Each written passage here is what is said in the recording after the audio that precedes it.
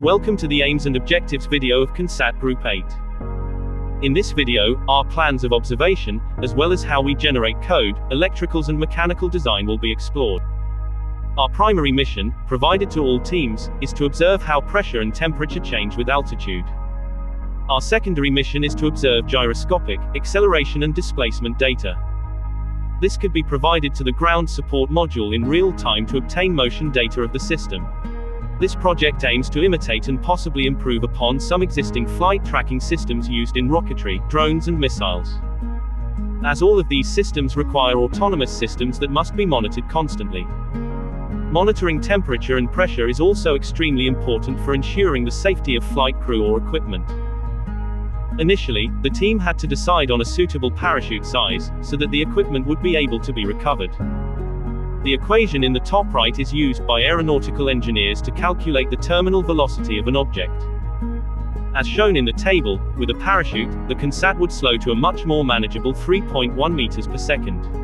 The team will graph altitude versus temperature and pressure in order to analyze the data accurately.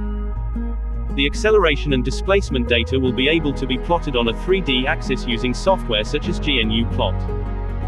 In order to measure acceleration and gyroscopic data, we are using the MPU 9250, with a 3-axis market-leading gyroscope and 3-axis accelerometer.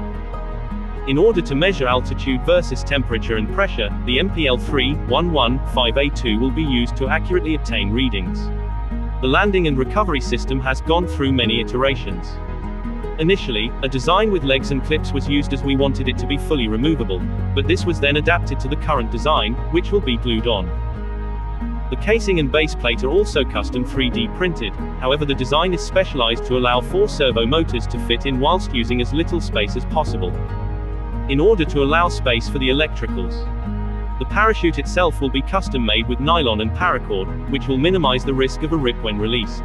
2 main sensors are both solderable and compatible with our microcontroller, the Arduino Nano. The Nano was selected because of how compact it was and still able to perform the functions we required. Initially, the team had to solder headers onto the 2 PCB in order to obtain readings. Our aspiration is to eventually be able to receive data in real time via radio, however for the current launch, the data received will be written to an SD card to be collected on landing. The team had to learn to code in C++ from scratch.